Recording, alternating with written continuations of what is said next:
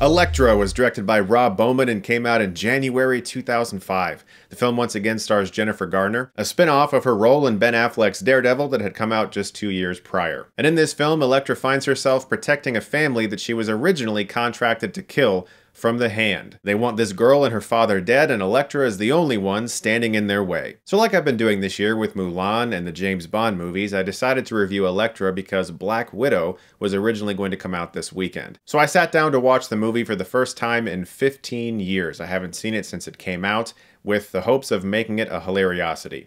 But I hadn't watched the movie in a very long time, and so I decided to watch the director's cut because I hadn't seen it. I wanted to see if it changed anything.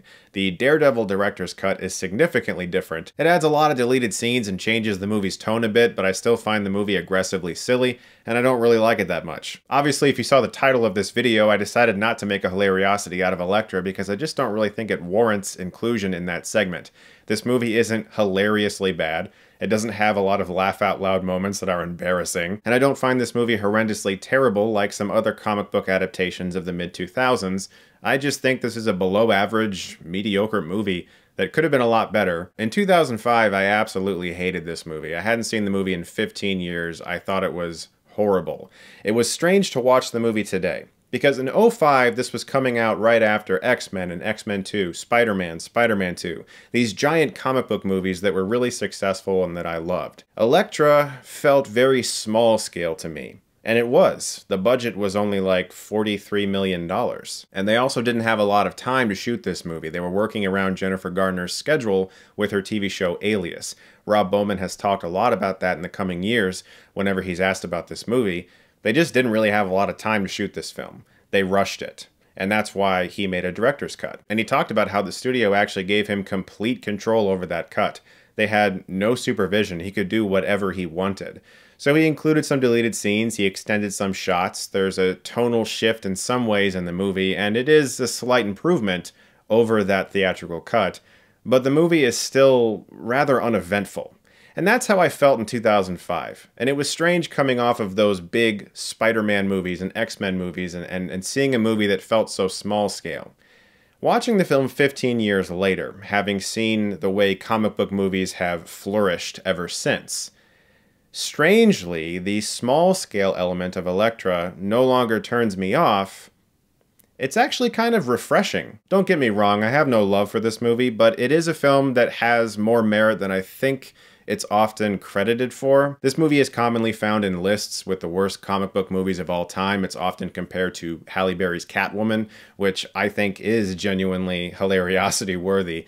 That's a movie about Catwoman up against a fucking makeup conglomerate. Elektra being contracted to kill a father and his young daughter, and feeling conflicted about that because she's gotten to know them over the first act, is interesting. I like that we get to watch her deal with that conflict and go against her instincts. The action sequences are mostly fine, although they get unnecessarily cheesy when members of the Hand that she kills just kind of vaporize into mist, because dead bodies are bad for a PG-13 movie. Children will leave the theater if they see a dead body. They have to fade away like in GoldenEye 64. And Rob Bowman, for the most part, helms the movie efficiently. It's good enough for the time frame he was working with. I'm actually a fan of him. He directed some of the best X-Files episodes, as well as the first X-Files movie, which I still think is pretty good, and Rain of Fire, starring Matthew McConaughey and Christian Bale. I always call it Rain of Fire, because that's how Matthew McConaughey would say it. The real issue I have with this movie is how uneventful so much of it feels. There is an opening action sequence with a really ludicrous shot where Elektra is revealed and wind seems to be blowing at her from 8 different angles even though she's indoors. This cold open was necessary to set up what she does. Jason Isaacs is basically used as an exposition factory to give us a lot of information about how she's kind of a myth or an urban legend and people are terrified of her. But after that, there's a 30-minute period where Elektra is getting to know this family and it just feels so boring. Nothing's really happening. And Jennifer Garner's portrayal of Elektra is unnecessarily stoic, and it's a little hard to figure out what's going on with her. We get some flashbacks that explain a few things, but even those flashbacks are also a little confusing. Terence Stamp, as Stick, kicks her out of his dojo. And we're like, why? What the fuck did she do? And we recognize that she doesn't really even know what the problem is, and there's not a lot of resolution for that in the movie, even though there's a conversation later in the film where Stick says, actually, I've been testing you this whole time, didn't you know? It's just a weird turn of events. The characterization in the movie feels very rushed. But my biggest issue with this movie by far is its third act that just appears out of nowhere. Elektra demonstrates the ability of foresight throughout the movie, and it's rarely explained or delved into. If you don't know anything about these characters, they do a really poor job of explaining why they have powers and what their abilities are. They all just kind of have magical things they do, and we're just supposed to accept it. Elektra has a telepathic conversation with the man that she learns killed her mother when she was a little kid, and they just meet up at her old house and they all have a big battle. It's extremely abrupt. It's a weird shift. It happens so quickly that it's hard to get invested in it. Elektra shows up at this house, they all have a big fight, and she saves the little girl who is suddenly demonstrating that she has powers and abilities of her own.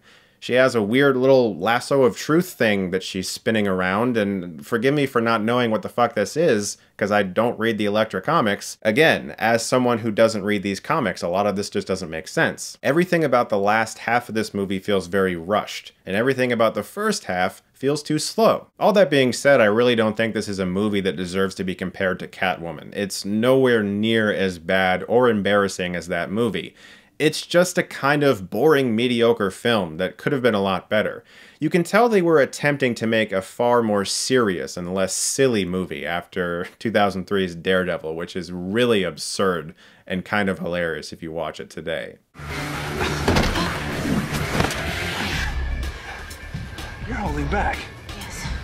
Don't. And I give them credit for that, and I like the fact that the movie feels more small-scale than some of these bigger superhero films we see today, but unfortunately the final product feels so below average that it doesn't really matter, but you can see hints of a much better movie, especially in the director's cut, that they just couldn't achieve in their final version. I'm gonna give Elektra a C-. Like I said, in good faith, I couldn't make a hilariosity out of this. There's just not enough there for that segment. But in the case of Marvel's first attempt at a female-led superhero film, this one didn't go too well.